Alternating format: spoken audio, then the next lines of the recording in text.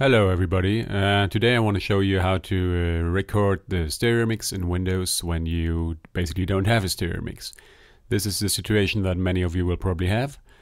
We have just speakers and no possibility to record the stereo mix even if we show the disabled devices. On the other hand, we have this nice new software by DDMF that shows 4 virtual streams here. I've already installed them. What you first have to do is set one of the streams as the default device. So now everything that is played by Windows audio-wise will go through this virtual device. Now let's have a look what we can do with that. I'll load up a YouTube video of your choice and press play.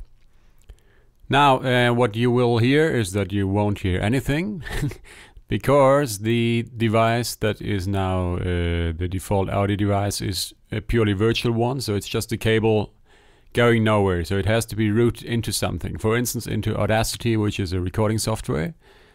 Now we have to route this stream that we chose for system output as the recording device in Audacity. We have to choose the stereo channels, of course, and software playthrough should be clicked so that we can actually hear something. For playback device we choose our ordinary speakers, which in this case are the Realtek speakers. Now we start recording, and now we actually also hear the sound that is being played back by the YouTube video, and at the same time you can see that the levels are all fine in the upper right corner, and that the Audacity software is recording, well, just as expected.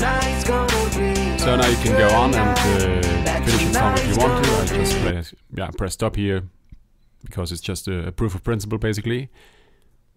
And then you can skip back in Audacity and listen to what you just recorded. And you're gonna hear that it's an exact copy of the playback of the YouTube video. So that's very nice. But keep in mind that if you don't route the